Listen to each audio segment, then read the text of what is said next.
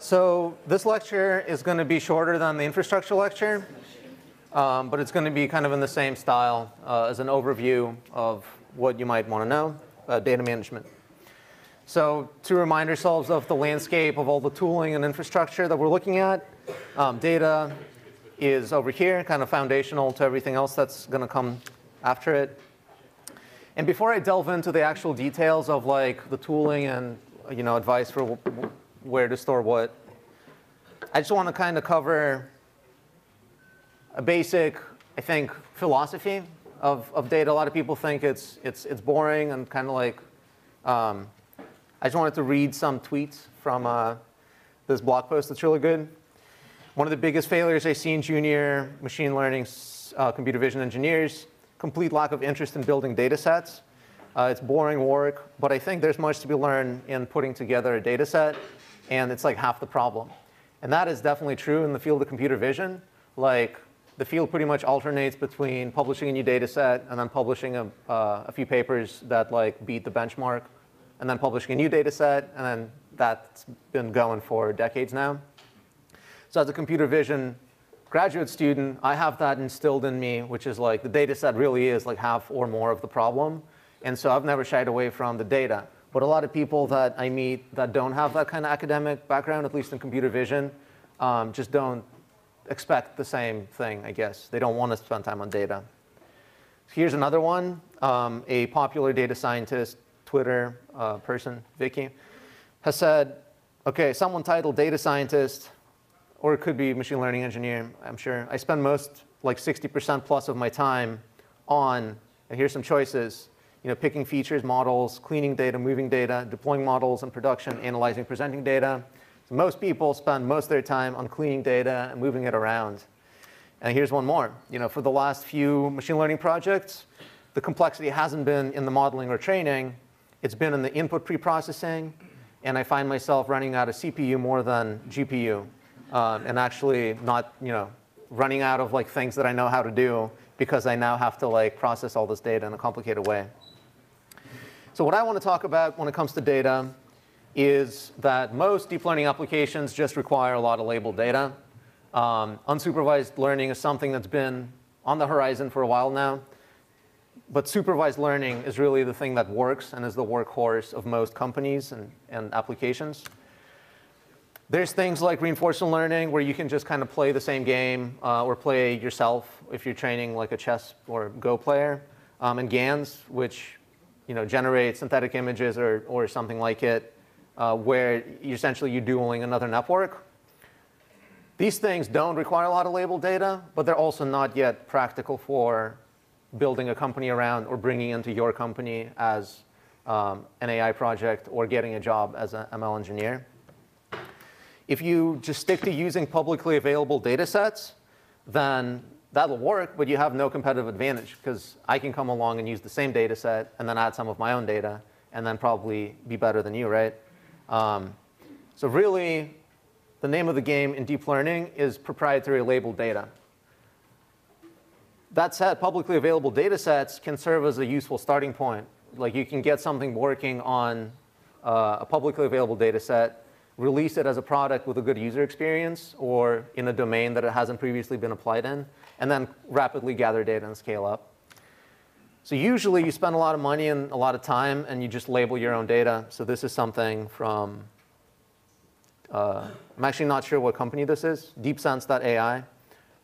Well, this is satellite data. Some of you guys are in are companies probably processing satellite or similar data. And it's just a lot of tedious labeling, right? You have to label every car, every building, trees, and whatever you care about, crops. And there's pretty much just no way around it. You just have to pay people to label data, which takes time. Now, an interesting thing that I like is the data flywheel, which is you can label a small data set, or you can get something working on a smaller data set, and then release it as a product, and then ask your users to label data for you. And then very quickly, you have a very large data set. So Google Photos is an example that I like to give, which if you guys have used it, it like finds faces, asks you for their names. I mean, that's optional. But then also every now and then, it suggests, it like pops up a thing like this and says, are these two faces the same person? And then you let them know. And that's amazing because it's your photos, so you presumably care a lot about them, right? They're your friends or relatives or pets. And so you're probably not going to like give noisy data. So this is a great data source. And I'm sure Google's face data grew by orders of magnitude, after releasing Google Photos. Yep. So this is something that I've been thinking about since we have a product where we put in AI in product that's customer facing. And one of the things that we're thinking about a lot is, do we need to every data point that gets labeled by a user, does it need to be then validated by a internal expert or someone be paid to validate it? Or can it be just accepted as is? I think you usually want to quality control it anyway, using your own annotators. But for a product of this scale, I don't think Google has actual annotators looking at it. So what probably happens is, I'm not sure. It probably depends on the product. I would say for most products, they're not at this scale, and you actually could afford to like hire enough annotators to look at what the user's saying. But the user usually gives you noisy data. I think this particular product is a good example of where the user probably won't give you noisy data because they actually want faces of their friends grouped correctly, and they probably take care in that. And it's too big to even hire your own annotators, so I don't think they really have a choice. But in most things, like in something like this, if you ask your customer to like let you know about mistakes, like they almost certainly won't. Or if you ask them to annotate their own data, they'll probably not follow your guidelines and like give you noisy data. So I think I'll get to annotators in just a bit. And then what I think is underrated is generating synthetic training data to get like that basic version of a model, maybe to kick off even the flywheel. So here's a great example from Dropbox, a guy named Brad Newberg. It's like a long, amazing write-up of like exactly what they did to get. At some point, Dropbox started OCRing all documents that you upload into it, and it does it like incredibly accurately. And so he describes everything that they did to get to that point. And the first thing, or actually like a crucial part of it, was just generating a whole bunch of images of fake text, which makes sense because you have a bunch of fonts. We are able to generate image transformations that make it seem like it's a scanned image and stuff like that, rotate it. And pretty soon you can have like a very large data set of fake data that's going to help you out. So it's not enough. It's not going to be enough to have a product in production, but it is enough to get the first version, I think, of the product in production, and then get that data flywheel going. Start, like, when the user knows that you're OCRing their documents, they'll start uploading more documents, which will, and maybe you give them a little opportunity to, like, mark a document as incorrectly OCR'd. So very quickly, you can get that kind of cycle where the user is sending you a lot of data for you to label that's valuable. So the roadmap that I want to get to is, so if we know we have to label data, how do we actually do that? What are some solutions for that?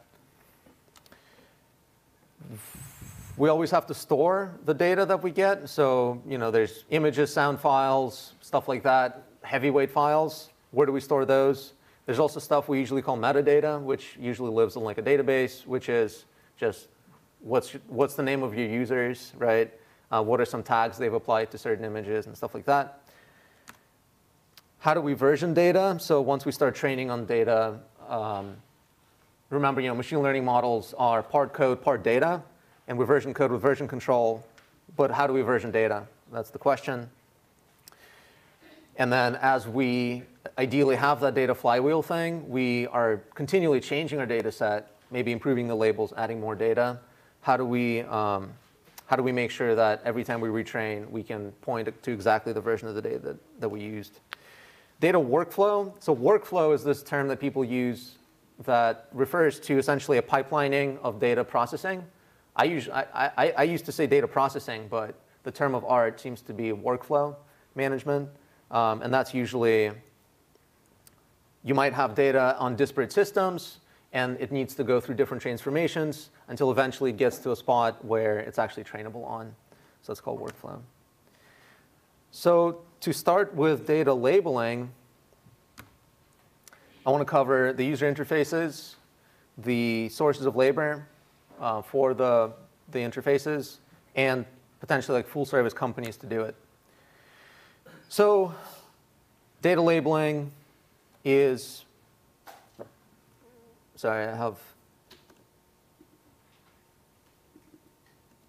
there we go. Most interfaces have like a standard set of features. You're able to draw a bounding box around some kind of part of the image.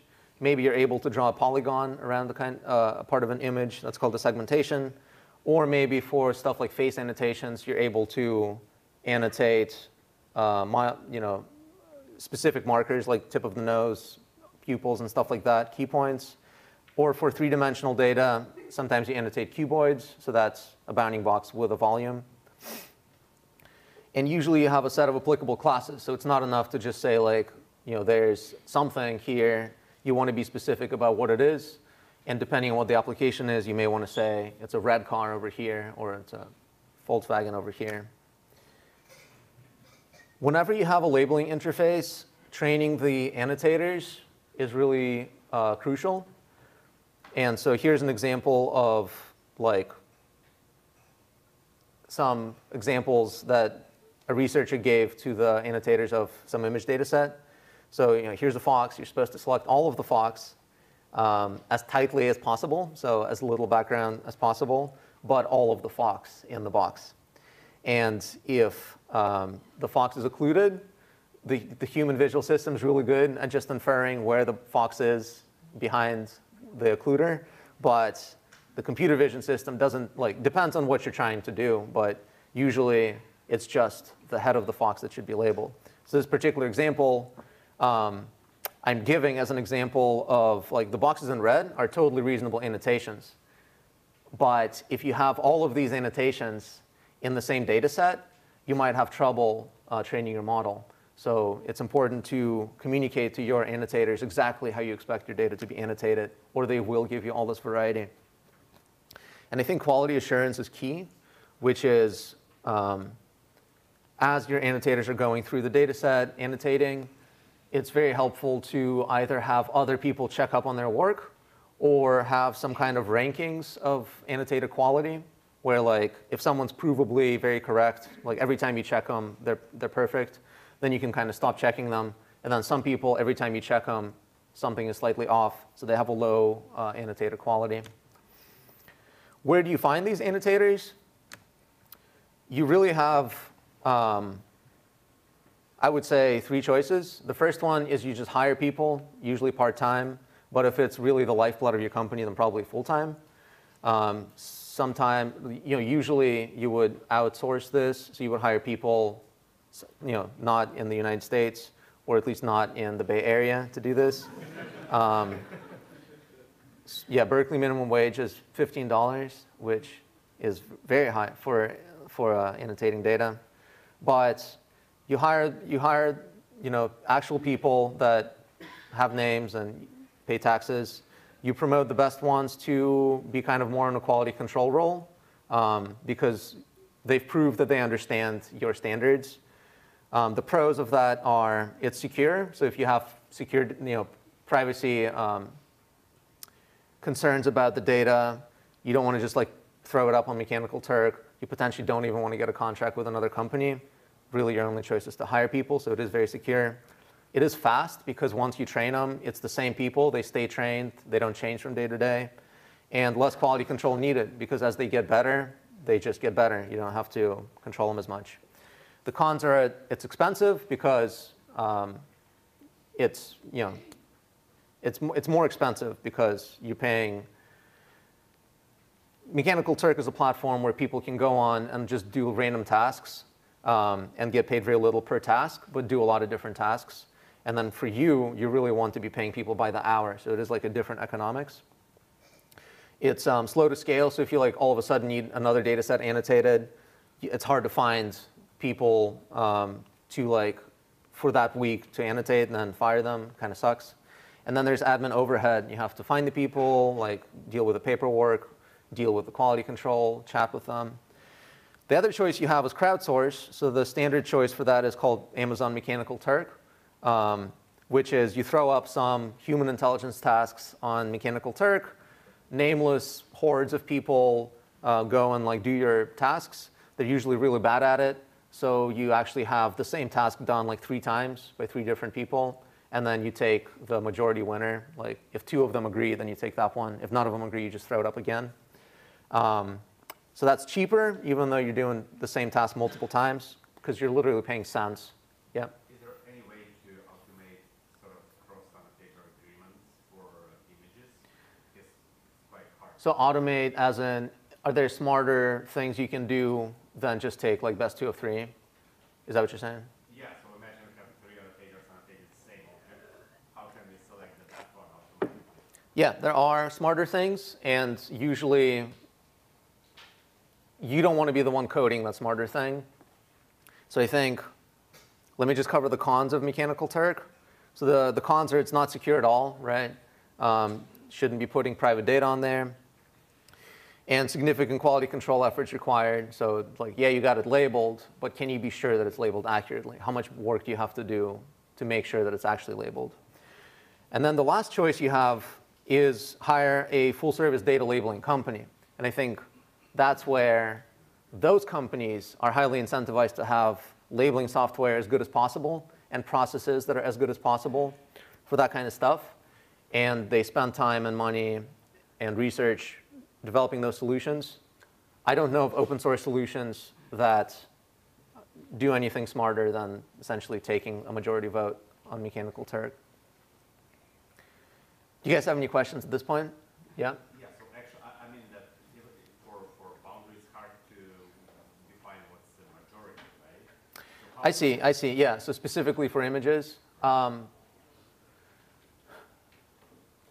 overlap? That's a good question. I don't have a great answer off the top of my head, but there are metrics for specifying how much an annotation agrees with another. So for a segmentation, it would be area of overlap over area of union. And you could just kind of eyeball some metrics that make sense and then make sure that, yeah, same thing. OK, so full service companies.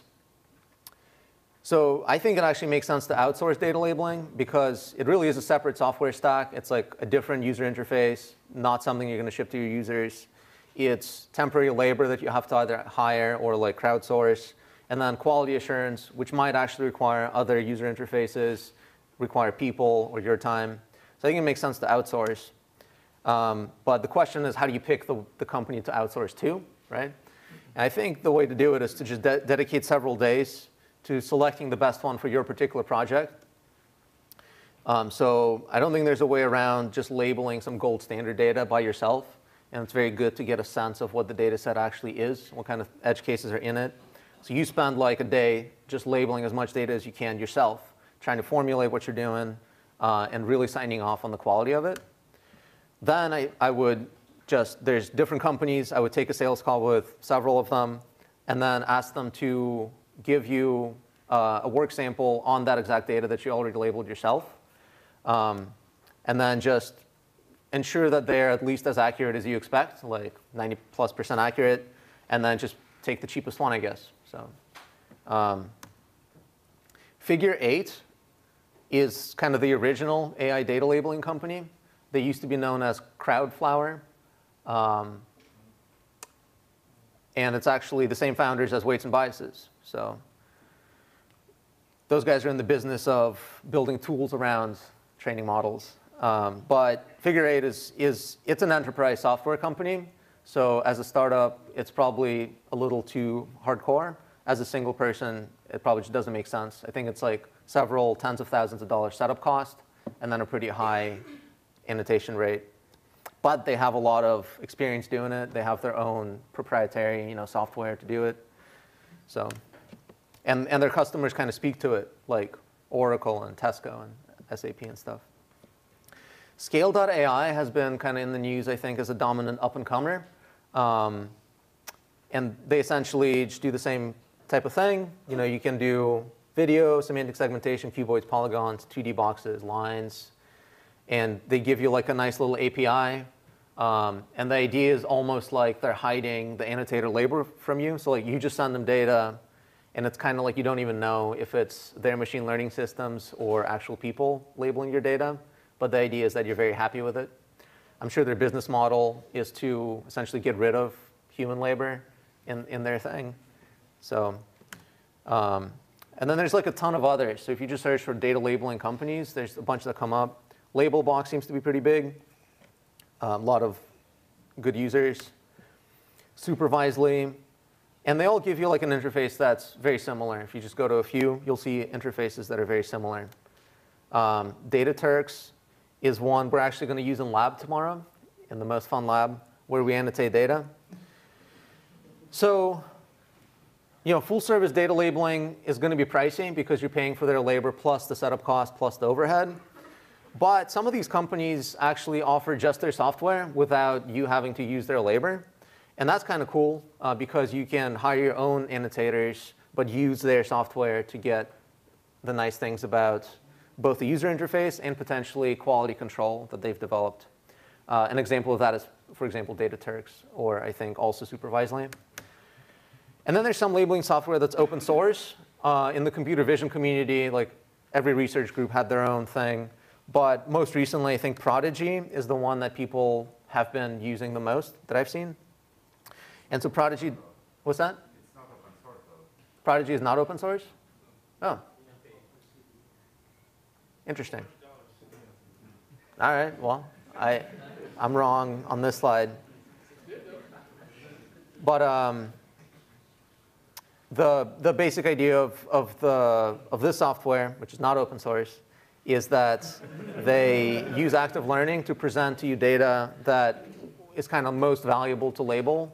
And the interface is nice and simple, and it kind of extends to different tasks, which both NLP tasks like part of speech and computer vision tasks like bounding boxes. So do you guys know of any good open source software for labeling? So we used VOTT from Microsoft. What's it called? VOTT from Microsoft. It's pretty down. It's worked great for us. Okay. What's that? The polygon RNN flex. Gotcha. Yeah. So my conclusions are you should outsource to a full service company if you can afford it. If not, then at least use someone's existing software so you don't have to write your own software stack. And then I think if you do have to hire for your own software, or sorry, if you are hiring your own labor, it makes sense to hire part-time than to crowdsource. Upwork is a great source of this kind of task. So I've had personally good experience hiring people, for example, in Texas, that turned out to be like amazing annotators for very cheap. And really spending time with them, training them up on the exact task, and they got pretty good very quickly. Next thing I want to cover is, you guys have any questions about data labeling? Yep. So what do you think of all this approach taken by Magic Leap, where you basically have a 3D render from different angles, and then you have all the information about the picture and use that? So I think the question is, what about other approaches to labeling data where potentially you just, instead of taking a single picture and then labeling the object in it, you take multiple pictures and then use computer vision to automatically label the object? Is that what you're saying? Even more, you synthesize the picture yourself through 3D rendering. I don't know. I don't have thoughts about that. Like, basically you have an image of, I don't know, a soda can. Uh-huh. You generate thousands of them, Uh-huh. like on a 3D render. I see. So synthetic data for training. Yes. I think it's a great idea. Yeah. So I think that's what I was saying is an underrated trick, I think, is to generate a synthetic data set that looks very real.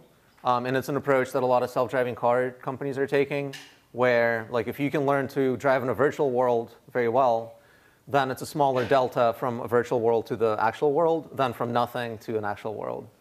So I think synthetic data totally makes sense. And it doesn't even make sense to talk about labeling in synthetic data because you're generating data, so you know where everything is, right? Yeah? How about anonymization? We've always found that Oh, yeah. you write special code to scrub out people's names and phone numbers and this and that. Like, Yeah. other services, do you have to do it yourself? I don't know if the services I provided do it. They probably do, or the agreement that you sign with them says that they're very confidential. There are things you can do to just scrub it out yourself. I don't know of any software that does it off the shelf. The NML scrubber works great. It's released by the National Library of Medicine. For what kind of data? DHL. So phone numbers, addresses, names. For text? Yeah. Okay. So, what's the name? I'll put it in Slack. Cool. So the next thing, yeah? For synthetic data, what scenarios usually we need to generate? Because there are infinite scenarios, and I have this question that how I should choose the best one I think for training. I need more context. Like for training a specific. Like 3D pose estimation. Uh huh. For example. We can generate millions. How do you know which poses to generate? Yes. I think that's really highly dependent on the exact thing you're trying to do. I don't think there's a one size fits all, but probably just generate data that you're least certain about how to predict on. That's going to be the most valuable. So data storage, I want to talk about the building blocks of data storage, which are the file system, object storage layers on top of it, database, a data lake, and then what goes where in a deep learning scenario. And then also where to learn more, which I think is important. So the file system is kind of like the foundational layer of storage. The fundamental unit is a file, could be text, could be binary, is not versioned, could be easily overridden. As simple as just locally mounting a hard drive, and it has all the files you need. That's potentially all you need as a file system. Could be networked. So if you have machines that are the same machines, you want to give them access to the same data, then you can set up a network file system on, across all of them so that multiple machines can access the same files without having to copy the files onto their actual physical drives. And lastly, it could be distributed, which gets into Hadoop distributed file system territory. And that's really not NFS. NFS is like it's stored somewhere, but other people have access to it. Distributed is it's stored on all of the machines. And so if you want access, you're going to have to ask the cluster where the file is, and it'll return it. So it gets a lot slower. The thing about file systems is just to be mindful of access patterns. They can be very fast, but they can't easily be parallel usually. So if you have the same file being accessed by a bunch of processes, they can't all read it necessarily. Object storage. So this is kind of what I think of an API over the file system. So you can get a file from the storage, put a file onto the storage, delete a file to a service, and without actually worrying about where it actually is or how it's actually stored. And the fundamental unit here is like an object. And usually this is binary. So you store images in Amazon S3. That's object storage. You don't know where they live. You just know that you're able to place an image, get an image, and delete an image. And the object storage interface takes care of the details. Now, because it's this interface, you can build cool things into it. So you can, for example, build in versioning into the interface. So you can just store files. And instead of overwriting files, as you would on the file system, the object storage layer actually just makes a new version of that file. And then at some point, you can go back to the old version. And redundancy can be built into the service, right? So this can be very parallel, but it's usually not fast. And the reason I say it can be parallel is if you store a bunch of objects in S3, then it's actually across many different machines on the Amazon network. And many things can get that same file, and it's actually fetching them from all kinds of different places. But it's usually not fast because it goes through this interface. So S3 is the canonical example. Google, Azure has their own services here. And then for on-prem setup, there's a thing called Ceph, which people use. So the database is essentially persistent, fast, and scalable storage and retrieval of specifically structured data. So my mental model when it comes to databases is that everything is actually in RAM, so it's not even a file system, but there's cool software that ensures that everything is logged to disk. And so if the power is cut, you'll be able to restore everything. The reason I think the right mental model is that everything is in RAM is because the use of database really only makes sense if the lookups are fast, right? If the writes are fast, the lookups are fast, and if stuff is actually on disk and you're asking the database to like search around on disk or write to disk every single time, that's too slow. The fundamental unit is a row, which has like a unique ID, can reference other rows, potentially in other database tables, and then it has values in the columns. So the columns should not have binary data. You can store references to binary data. So the canonical example would be you have a database table of images that your users have uploaded, but it doesn't actually have the images. It just has the S3 URLs, or sorry, the S3 paths to where the images are actually stored. And usually this is for data that will be accessed again. So if you have a web server and you log when users log in and stuff, you're not going to write that stuff to the database because you don't actually need to very frequently look up when people log in, but you are going to log it somewhere where it's going to be in storage of a different kind. Postgres is the right choice like 90% of the time, and has like really good SQL. It has support for unstructured JSON, so you can actually get the benefits of NoSQL on Postgres, and it's like actively developed, releases every few months. So SQL is, I think, worth talking about. You guys are coming from different backgrounds. Some of you are from data science. Some of you are from just other software development. Some of you are from research. And eventually, like, we all interact with some SQL. And it is the right interface for structured data. I think the tendency of a lot of people who weren't taught that at some point is to fight it and like develop their own software, like pandas and stuff like that. But if you avoid using SQL, then you're just going to reinvent it. Like, it really is the right, like, everyone needs a declarative language for accessing large amounts of data, structured data. SQL is just the solution that we ended up with. We should all learn how to use it, because if we don't, we're just going to have to reinvent it. What is a data lake? I'm sure you guys have heard the term. So it means like an unstructured aggregation of data from multiple sources. So it could be from databases, it could be from logs, and then it could be outputs of certain data transformation that you do. And the basic idea is like schema on read. So database is schema on write. Like, you can't write data to a database unless it conforms to the row, to the table structure that it expects. But you can write to a data lake, and then when you read it, when you try to search the data lake for some data, that's when you essentially impose a schema on it. So this is kind of like a representation. You got multiple data sources. They all go into one place, just unprocessed. Then you can access them with some transforms and then package it up for different needs. So maybe you want to warehouse it for like business intelligence analytics, or maybe you want to package it up for TensorFlow training. Those are going to be two different processes doing the packaging, but they're both going to be accessing this kind of store of data. And on Amazon, the canonical solution is called Redshift. So what goes where in like a deep learning scenario? So binary data, like images, sound files, or maybe compressed natural language, should be stored as objects. So something like S3. Metadata, like how are your users interacting with your service, or how are the labels in your labeling interface, how should they be stored on the data? That should be stored in a database because it's structured and you're actually accessing it very frequently. If you need features that are like not obtainable from the database, like how many times did this given user log in over the last month, that's not going to necessarily be in the database, but it will be computable from entries in your log files. So for that, it's worth setting up some kind of data lake solution where you just dump all the logs and dump your database into the same place, so that later you can actually aggregate all the data you need.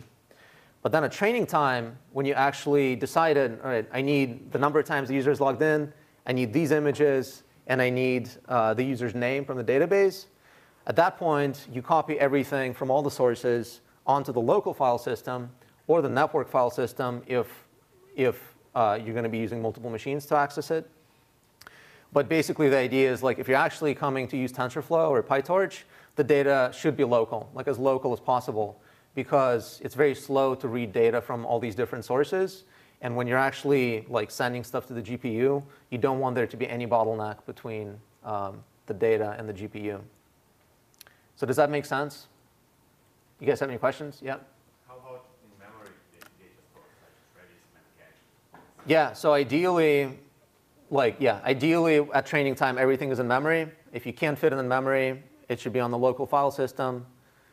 And if it can't fit in the local file system, network file system, distributed file system, and then to get files onto that is where you might end up using a data lake, which aggregates from other stuff. So there's a great book called Designing Data-Intensive Applications. Don't just hack it together. NoSQL, big data, CAP theorem. What does it all mean? How does it actually work? So it's dataintensive.net. Recommend it. So the next thing I want to cover is how to version data. So I think of data versioning as like multiple levels of, complexity. Level 0 is just there is no versioning. That's where everyone starts out. Level 1 is you version it just by taking a snapshot. Level 2 is you version it in a better way that we'll talk about. Level 3 is you use some kind of specialized data versioning software. So level 0, you just got your data on your file system, or maybe in S3, maybe in your database. And you're not versioning on it. You're just kind of, I train on Tuesday. I'm using the data that's there on Tuesday. I train on Friday. I'm going to use the data that's there on Friday. The problem with that is that when you deploy the model that you train, that has got to be versioned. And the deployed machine learning model is part code, part data, right? If you're deploying something that's part code, part data, and it needs to be versioned, but the data is not versioned, then you can't really version the deployed model. And the problem that you will face is that at some point you'll want to revert, like you'll deploy a model and it'll mess everything up. You'll want to revert to the previous version, and you won't know how because you're not properly versioning the model. Does that make sense? So level 1 is you version the data just by taking a snapshot of it and then storing it somewhere. So on Tuesday I train, so I download all the data, I package it up, I store it somewhere else. On Friday I train, I download all the data, I store it somewhere else. And so then, I can actually deploy a model, and it'll say, the code is this GitHub commit, git commit. The data is, Friday, March 2nd, 2019. And so then if something messes up, I'll be like, oh, shoot, I have to go back to February 24th, 2019. And I'm able to do that, but it's super hacky. So it'd be better if we could version data just as easily as we can code. So that's where I think we get to level 1, which is data is versioned as a mix of assets and code, which this is what it means for me. So let's say you're doing some kind of image processing or speech recognition. So your actual speech sound files or your images are stored in S3, but they have unique IDs, right? That's how you get them in and out of S3. So your actual training data is going to be a list of these IDs, and potentially with metadata like the labels, like what are they labeled with. You can check that JSON or whatever structured data format, you can check that into version control. And then when you check it out, you can go back to any point in time. As long as you never delete anything from S3, you can get back to whatever data you had at that time. So this is what I like. Now, JSON files can get big because you might have millions of examples. And so millions of rows in a text file is still going to be like several megabytes and probably not something you want to be checking into version control just like you do code. But there's a thing called Git LFS, which we actually use in the lab, which stands for Git Large File Storage. And this lets us store them just as easily as code. Now, there's a whole lab about versioning data tomorrow. So I'll be talking more about this tomorrow. So so then if you do this approach, then the version of the data set is uniquely defined by the Git signature of the code base and the raw data file, right? And then you know that the raw data file points to some larger objects that are stored in S3 somewhere. Yeah? How future-proof this methodology would be? One of the risks that I see in our systems is the source data would change, like the IDs that are mapping into the actual data point. Yeah, that depends on, that's an interesting question. So the question is, how future-proof is this kind of scheme? Because deployed systems are changing, right? So maybe we change the database schema, but then this thing is still pointing to the old database schema, or maybe we delete some data down the line. And I think the answer kind of depends on your actual application. So in my application, which is education, we are very strict about privacy. So we act like if someone tells us to delete data, we actually have to delete all the data. And that means I can't keep the data around to train on it in the future. So for my use case, this is actually a feature. Like, I want the data gone. I don't ever want to see it again if someone told me to delete it. But for some other applications, you don't have that constraint, right? Or you might have the opposite constraint. You really want to keep everything forever. So I think the right place to enforce it is kind of upstream of this, right? Where you might have contracts upstream that if you change the schema, some test breaks, and you get alerted to the fact that now your data thing isn't correctly stored. Or you have S3 with versioning enabled so that you actually never delete a file. You can only add a different version of a file. And then lastly, there's level 3, which is a specialized solution for versioning data. And I would just avoid these until you try level 2 and then can explain how level 3 will improve your life. But there's some names that I want to give you. So one of them is DVC, one of them is Pachyderm, and then one of them is Quill. So you can kind of do a little research into that, see if it makes sense to you. It hasn't made sense to me so far. But here's an example of DVC. It's an open source version control system for machine learning projects. This is the one that I find most exciting out of the ones I listed. It's kind of hard to see, but essentially you say, when you add a data file, instead of saying like git add data.xml, you say dvc add data.xml, and then that uploads the file to S3, and then creates another file called data.xml.dvc, which has that link to the S3. That's kind of what I was telling you guys to do here on level 2, but it just kind of does it automatically for you, which could be nice. And then let's say you want to transform that data.xml to something that you're ready to train on, which is going to be called data/test.tsv, right? So you record the transformation that goes from XML to TSV by saying dvc run, Python, transform data, whatever. And then DVC is able to kind of give you the pipeline at any time. So it like kind of maintains the pipeline of how the data was processed and the provenance of the data. I think it could be cool, but you guys should decide for yourselves. So the last thing I want to mention real brief is data workflows.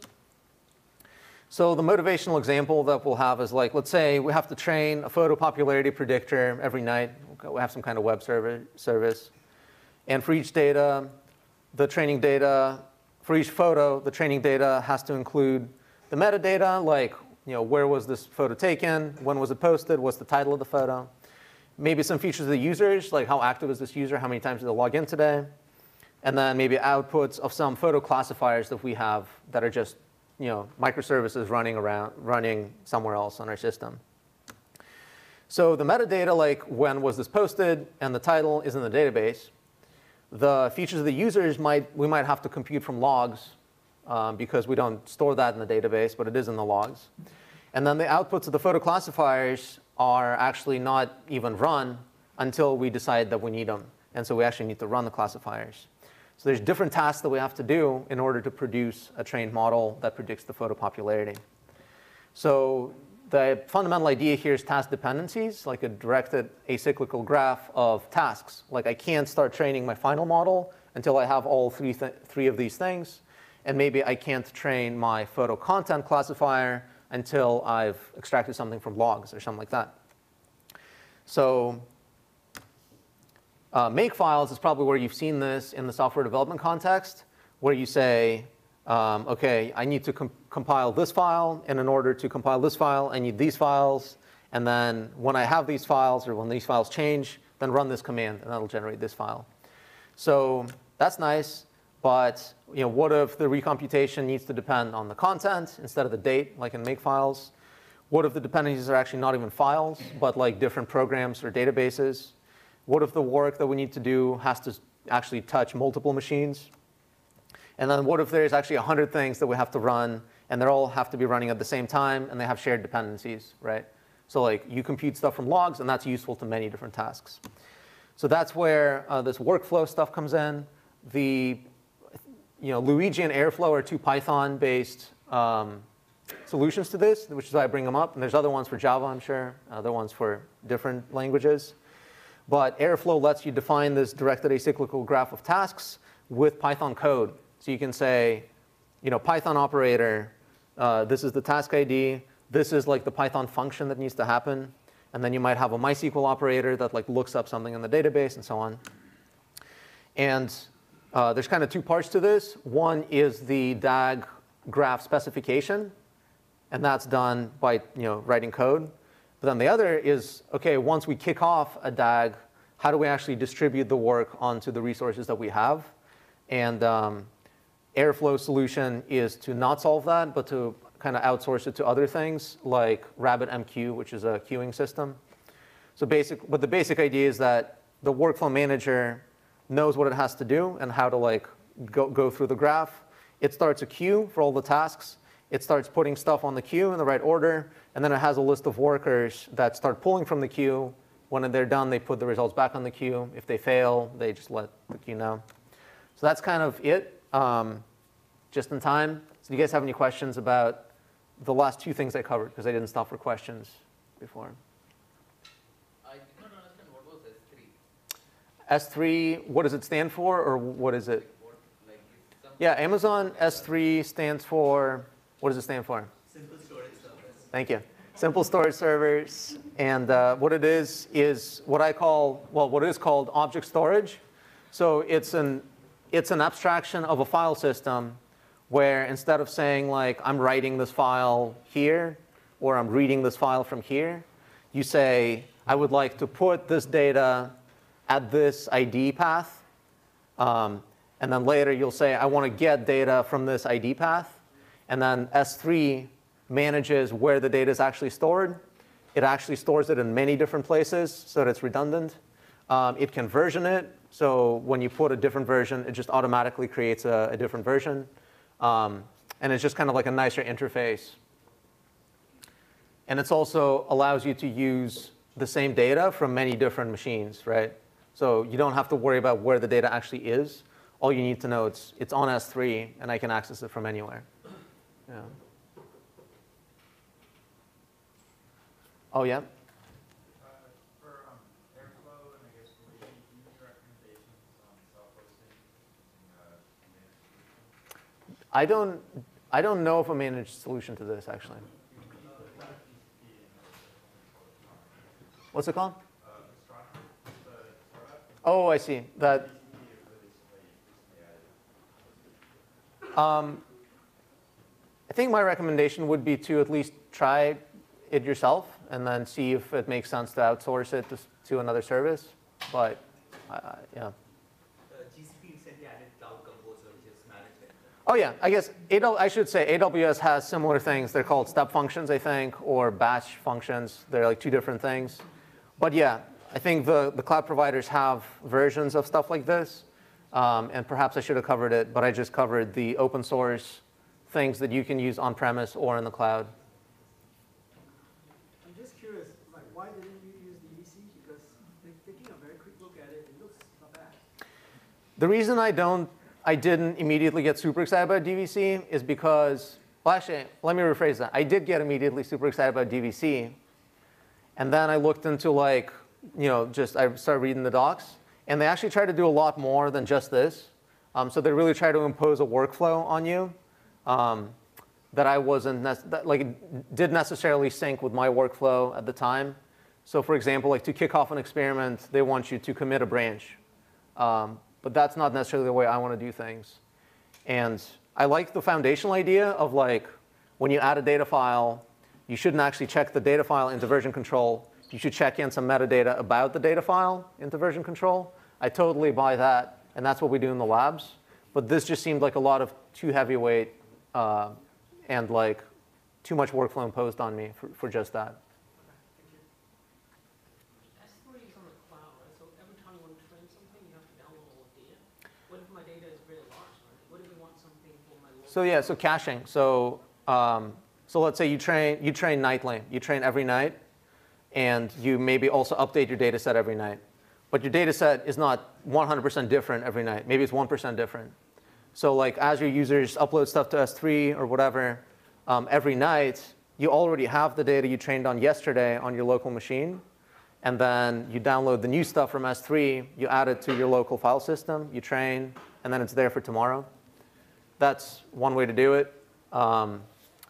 If you're training in the cloud, then you could be essentially packaging up data and then having like a large blob of data that you trained on yesterday stored somewhere else, or just on a volume that you can connect to a different instance tomorrow. So I think, yeah, the idea is caching, basically. All right, well, that's my time. Thanks for your attention.